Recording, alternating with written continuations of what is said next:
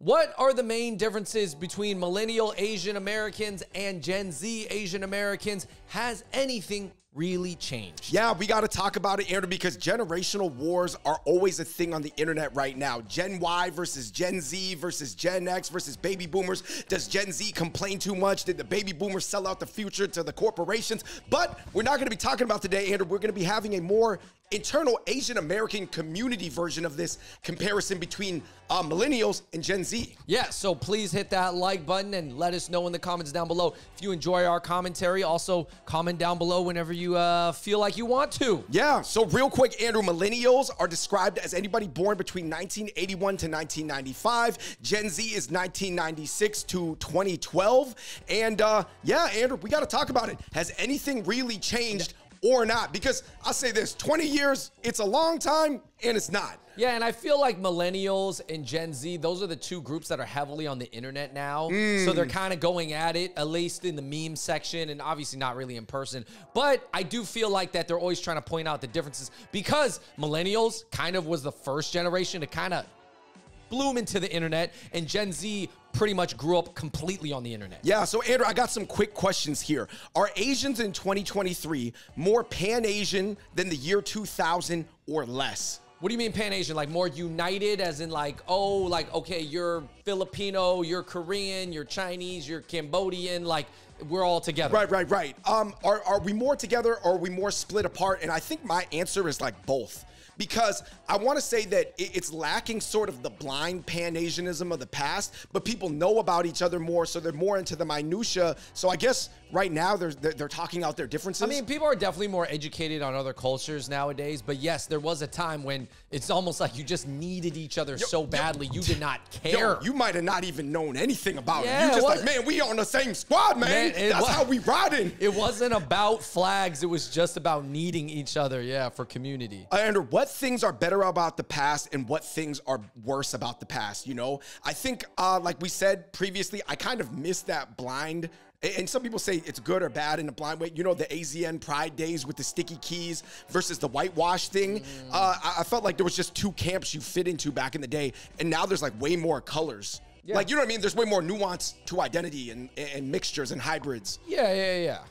Moving on, Andrew, what has generally stayed the same about Asians? I feel like Asians, would you agree with me, are still into cutting edge gadgets and products? Always been nerds. Yeah. Probably always will be for a long time, man. Well, most of the gadgets, they're made in Asia. Yeah, and it's not even that I think Asians will always be the biggest nerds, but like in general, they'll probably always be as a group on average nerdier than everybody else. Right. Andrew, always huge collectors of things, but I think instead of Gundam and Pokemon cards, what is it? Is it just different now? Is it Bear Bricks?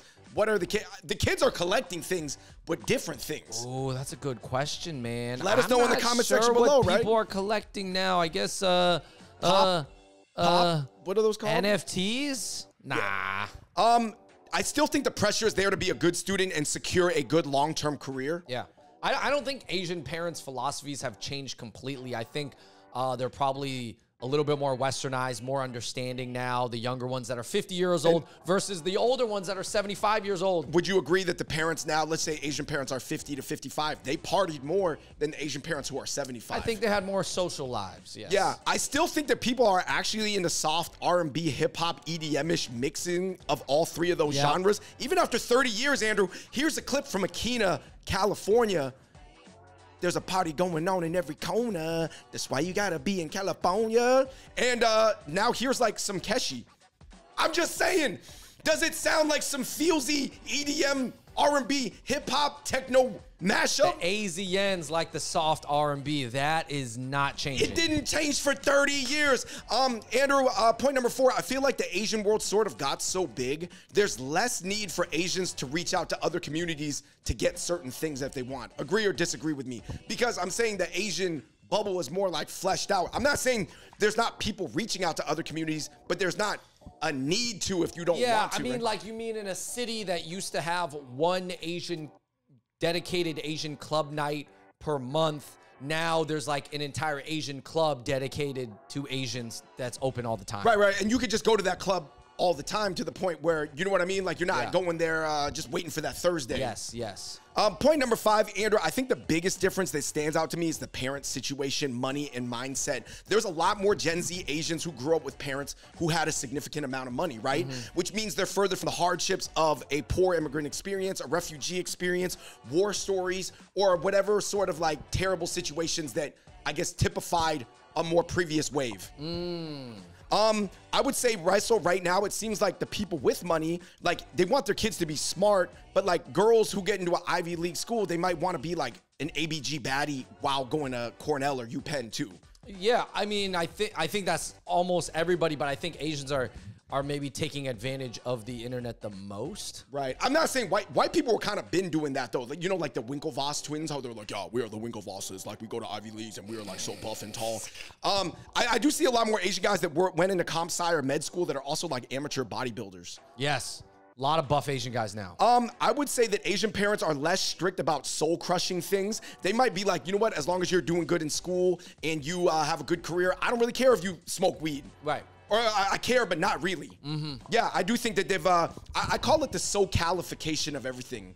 You know what I mean? Like maybe trends that were existing in SoCal like 20 years ago, but all the other Asians growing up in other parts of America were still traditional. It's almost like where SoCal was at.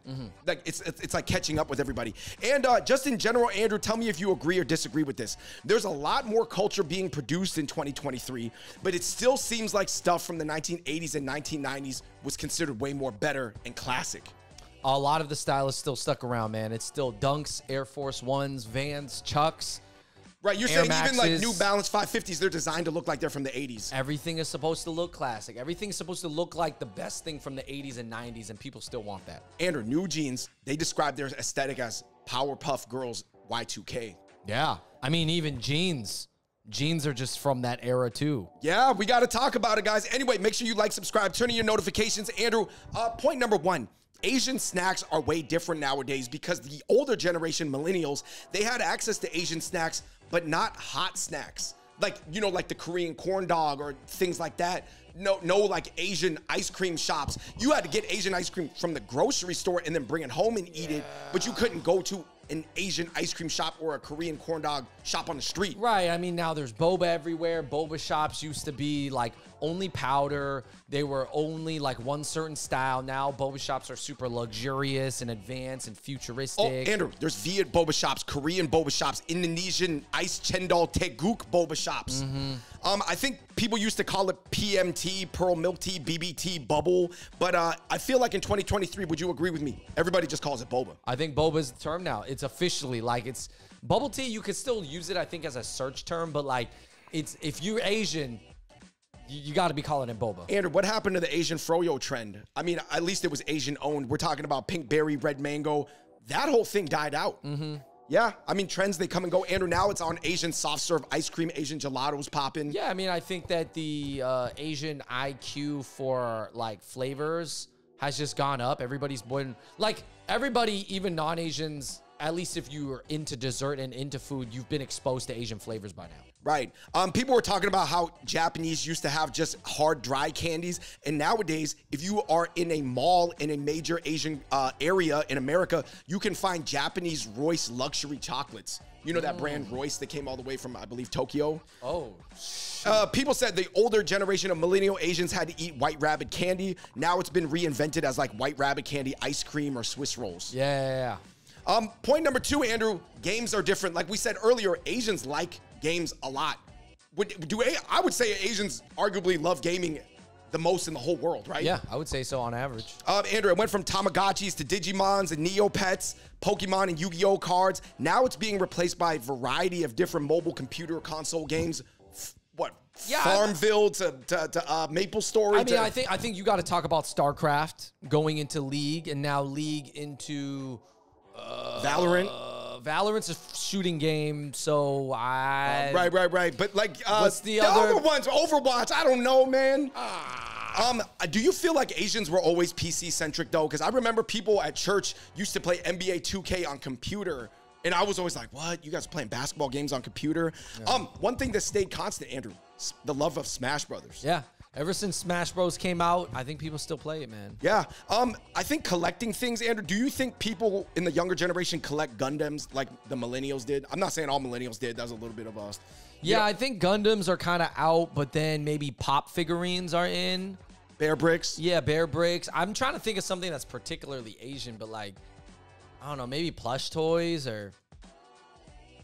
NFT? I don't know. Yeah. I don't know. Point number 3, Andrew. Asians used to take sepia filtered photos at the mall or those little photo booths, but now everybody's got everything on IG story. But also Polaroids are trying to make a comeback in 2023 too. Yeah, I think Polaroids are still fun, man. If someone got it at the party, I think it's always kind of fun to bust that out. It's like a little, like we said, classic. Get a little Urban Outfitters with it. However, Andrew, most people are saying that you just put a digital filter on your iPhone photo or, you know, Android, Google Pixel. Andrew, what about JDM? Is JDM still in? Do people even use this term anymore? I feel like they do, but I noticed that a lot more of the cars, like for example, the 2024 Integra Type S, Andrew, they just come souped up when you buy it. Yeah. You don't have to do the body modifications anymore. It just comes like that. Like I know there's still car shows going on, and I know that there are still import models, but I just don't know if it's like only based, because I think now like BMWs have made its way more into the car scene versus in the past it was only import, like Asian. I see a lot of Asian guys that made it in business pulling up in like Ferraris and Lambos now too. To those events. Yeah. Andrew, somebody had an interesting point. They said that when the Fast and Furious 2 Tokyo Drift came out, the import tuner scene was 70% Asian, 30% everybody else. And nowadays, it's probably 80% everybody else, primarily Latino, with only 20% being Asian in 2023. Yeah, no, I think a lot of Latinos love the Fast and Furious series. Hey, man, they do it in real life, too. But they also love family. Yeah. Point number 4, Andrew. Asian representation changed a lot. For a lot of millennials, Andrew, they used to only seeing Asians on MTV on Real World. A lot of Korean girls were on Real World. And also one of the MTV VJs was Soo Chin Pak. Yeah. And one of the only comedians back then was Margaret Cho. But obviously in 2023, there's almost like an endless list to the point where your average person, Andrew, Asian American, can't possibly know everybody. I think we know everybody because we work in this field. But I'm saying other people, they're starting to get people mixed up, right? Yeah. I think it used to be so much of like Asian watch, right? Anything you'd see and then you spot an Asian person, you're like, oh, who's that Asian person? What are they doing? Right. In the Gillette commercial, it's rare, right? Who are they? Like, oh, they're in Real World. Oh, who's that girl? Or who's that? What is that guy doing? What is that? That guy's in the background. He has one line. It was like, where's Waldo at that? No, it was like at that time, John Cho. Everybody knows John Cho as like this older dad from Searching, right? But you know, we knew him. We saw him at Better Luck Tomorrow as MILF, the MILF guy. Oh, yeah, and what is that, American Pie, right? Yeah. People were talking about how it went from VHS to VCD to DVD, and now obviously everybody streams everything. Asians were some of the original internet bootleggers on Napster, Morpheus, and other torrent sites, and, you know, et cetera, et cetera. You know, it's sort of the technology changes every 5 years. Is it true that Asians are still subscribed to a bunch of things that Western people don't know about, whether that's Crunchyroll, iTalk, BB, crack media apps that I cannot legally even discuss on this channel? People were saying back then, Andrew, everybody had to dub over Japanese anime and HK movies in whatever in language, but nowadays in 2023, Korean content is easily the biggest slice of the content pool. Yeah, I think one big difference now is that Gen Z Asians are heavily more influenced by Korea and K-pop because it's so much bigger now. So I think that's the one kind of overarching Asian culture and Asian media wave that has really like swept Asian America, or just Asians worldwide, I would say. Yeah, I would say in 2000, it almost was like Filipino more, because they had that group like Panay and like All for One and stuff like that. And then just, I feel like in person, the Filipinos were just like, they were dancing more and things like that. And then singing more. They were Dante Bosco, first cover artists, things like that. But yeah, I think the as far as coming from Asia, it's the Korean wave. Yeah, but Korean wave impacting Asian America heavily in 2023. Heavily, yeah. Point number 5, Andrew, online discussions are different. Back then, it was on Zanga, Asian Avenues, Friendster, but not really. Soompi, all K-pop had really active forums. There was a bunch of random forums dedicated to Asian issues on obscure platforms that don't even exist anymore. MySpace never really had much substance. That was for like the you know, kind of like just cool, good-looking people, right? You know, didn't necessarily need much to say. Tequila. But there, oh, that's funny. And there was a bunch of other obscure ones, Dead or Alive, Solid 07. Those were all pretty niche. I remember I slid into my very first DM that I slid into was a girl from SF over MySpace. And I just thought she was cute. This is like before Instagram, obviously. This is MySpace. No, people would slide into people's DMs in and I MySpace. messaged her, and I had no idea because I had no plans on going to SF. I didn't have any money, man. We weren't taking trips. We didn't have family in SF. Right. So what was I thinking? But I just like messaged her because I thought she was cute. And we just chatted a few messages, and then that was it. Hey, shout out to the girls from California, though, from the enclaves. They were always down to talk. They were more engaged because I feel like they were overrepresented from LA and the Bay, that kind of culture. There was a lot more of them online. Right. So as a guy from outside of there, I'm looking at them like I'm looking at all the cute girls on MySpace. I'm like, oh, they're all from California. They're all from California. That's what I'm saying, man. The SoCalification of everything, man. But they've been had it for like decades out there. A lot of AOL chat rooms, people saying ASLN. N was for nationality. Somebody said, yeah, people used to ask people to cyber. That's crazy. We need to talk about that. Nah, we used to do that as a joke, though. Somebody said that you had Facebook when young Americans actually used it. That sort of transition now into Twitter, Reddit, Instagram, and TikTok. And if you're really on the writery crowd, you might be on Medium. Oh, yeah. Right. Yeah. People in 2023 sort of throw up their flag in their profile, or maybe just denote what ethnicity they are, but they don't include it in their screen name anymore. Like the sticky keys, the XXX, AZN, B-Boy, Baby, Angel, Angel Baby, AZN, right, Angel like Baby. Nobody's Instagram handles like AZN Boy or like Kamai Girl, but they'll show the flag. Like you want to rep the flag or like, yeah. Unless you're Asian from a Latin American country, then you put like Chinese in your name. Right. You're like Chinaman, like 89 or something, or Mr. Chin. Yeah, Mr. Chin, like Chang, that man Chang. I don't know, like I've just seen them all. Point number 6, Andrew, representation in music. In hip hop, Andrew, people only had, if you were really into it on a hipster level, Andrew, Mountain Brothers had one track called Galaxies back in the day. Jin got signed to Rough Riders. But of course, on the internet, Andrew, regardless of all that, there was always the AZN Pride music from the song Asian Pride, but also Tie My Shoe. Yeah, and then there were some other mixed Asian people involved. Manny Fresh is part Asian. But nobody really, I mean, you could guess by looking at him, but he never repped it. Kid Fresh, Sean Paul.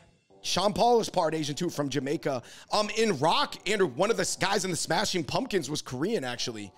Yeah, and then there was this one indie band called Daphne Loves Derby. The lead singer was actually a Korean guy from Seattle. And then actually, there's a lot of hoppers in Linkin Park. And actually, I have a theory, Andrew. That's why when Linkin Park came out, Asians, they would never say it, but I felt like a lot of Asians also, they like the sad boy feels type music, and they still do. Like, they related to their like whole vibe.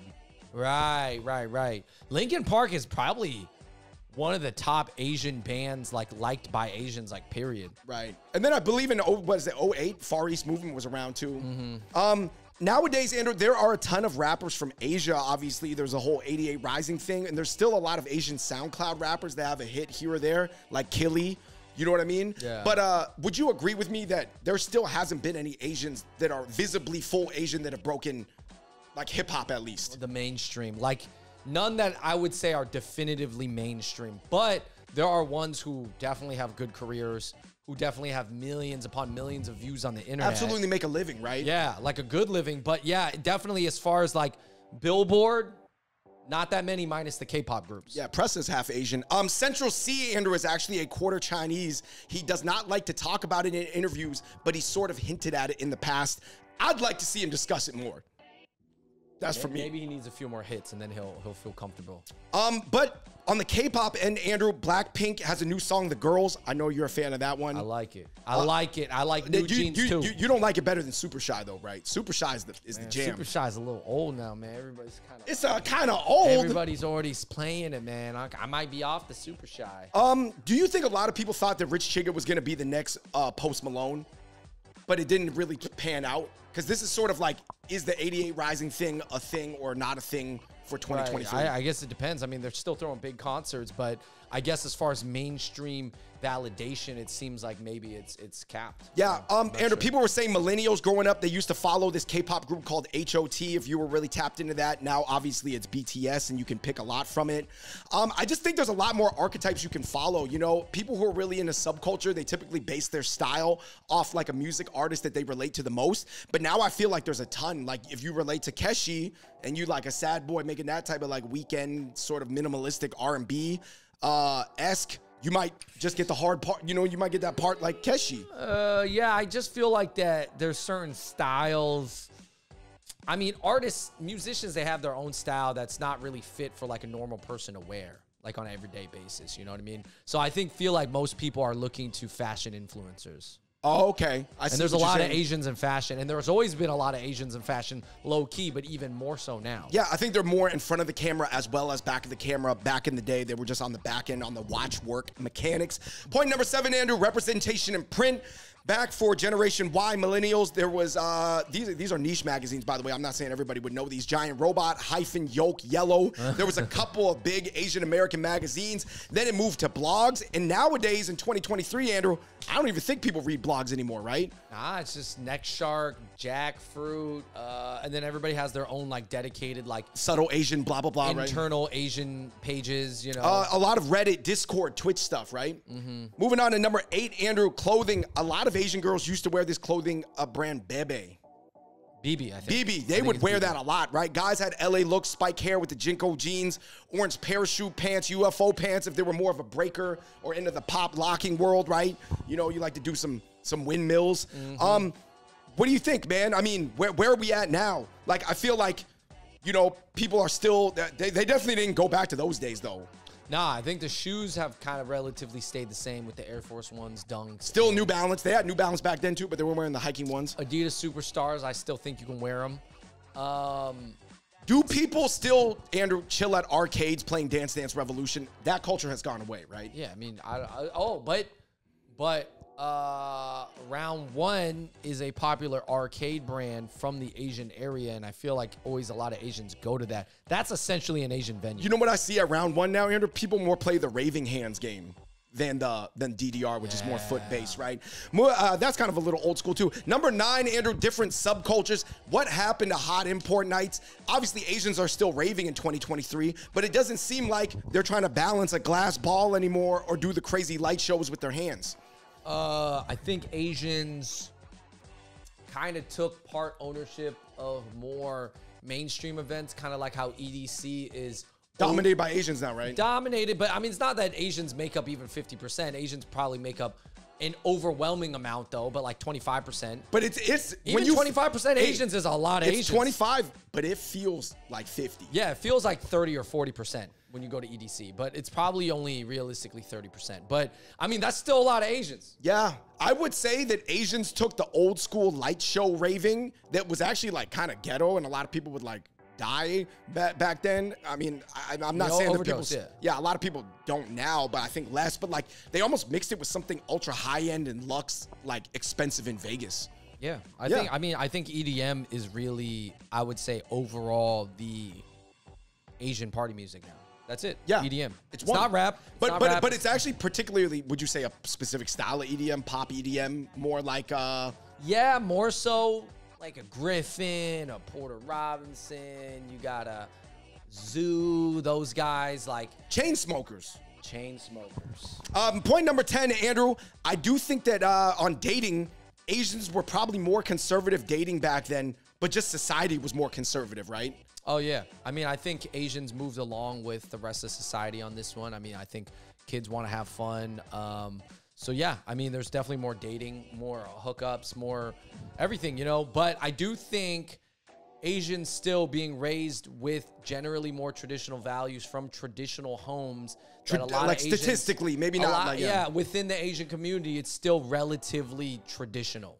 Relatively. Right. I knew that it was crazy, Andrew, when I was hearing this story about these like Chinese fobs that like came here for college, and they like there was one girlfriend that would go to one boyfriend's house on like Monday, Wednesdays, and Fridays, and then Tuesdays, Thursdays, and Saturdays she was at another boyfriend's house, and both boyfriends knew about each other, but they just both liked that girl so much. Freaky fob. Hey, man, that's crazy, It's right? different, man. Yeah. I mean, Indian... I'll say this. Asia, especially China, had its own, like, revolution, kind of, like, right? Yeah. kind of liberation type of, like, youth dating, you know? Yeah. I mean, my Indian friend told me that even in the Indian American world, which you typically think as, like, even more, like, double conservative, there's a lot of hookups and bookups and all lookups. It's all changing, guys. Everything. Anyway, Andrew, these are all the changes that were just talked about in this Reddit thread. We couldn't get to all of them, Andrew. Overall, I'm going to say this. I think a lot has changed in micro ways, which mean a lot to a community on an individual level. Like somebody who's like 18 could be living way different than somebody who's 38, right? But overall, on like macro societal stereotypes, I haven't seen that much movement. Like as far as Asian Americans in the Western society goes. I feel like because generally the Asian diaspora, even the younger generation here, still reflects a lot of Asian values. And especially when you compare it to other groups, then they still seem very Asian. So the positioning of Asians has not changed. Right, because you're saying the whole society has shifted. Yeah, like if you took an Asian now and transported it back then, they might seem crazy. But since the whole society has gotten more different. Like let's say everybody's positioning on a team has actually not changed, but the team has moved along and progressed. But it's not like still the ranking and the order is the same. Right. Asian's still the least craziest of all, probably the races. Yeah, probably Asian guys still the least desired, but more desired, but least desired, right? So everybody's moved up. And yeah, I mean, probably, yeah, they're still upholding generally Asian values. Do you think it's a lot more comfortable to be Asian nowadays? Like we said, like the bubbles, like, have grown bigger, right? And they're more nuanced. If you only want to hang out with Asian hipsters in Bushwick, you could do it. If you want to be with the Asian yappies in Midtown, you could do it. If you want to be with the Asian blah, blah, blah, wherever, you could do it. Yeah, there's more knowledge on how to do anything and how to identify as anything now. So I just feel like it's not that growing up as a kid is not more complicated nowadays. I do think life is more complicated nowadays. So I'm not going to say it's like easy, but I will say that I guess the upside is that there's a lot of conversation and a lot more people who are out there on the internet that you can find that are identifying like you. Right. Well, there's a lot more discussions on TikTok and more, I guess I want to say open-ended ones, or people are into just arguing in the comment section. I mean, even our channel, I mean, if you are having trouble with your Asian identity, like you would just go through the thousands of videos that we have, find something, and hopefully, you know, it would help you. Yeah. Well, let us know what you guys think in the comment section below of the things that everybody pointed out in this video, but as well as things that we may not have covered. Let us know what you think in the comment section below. Until next time, we the Hot Pot Boys. We out. Peace.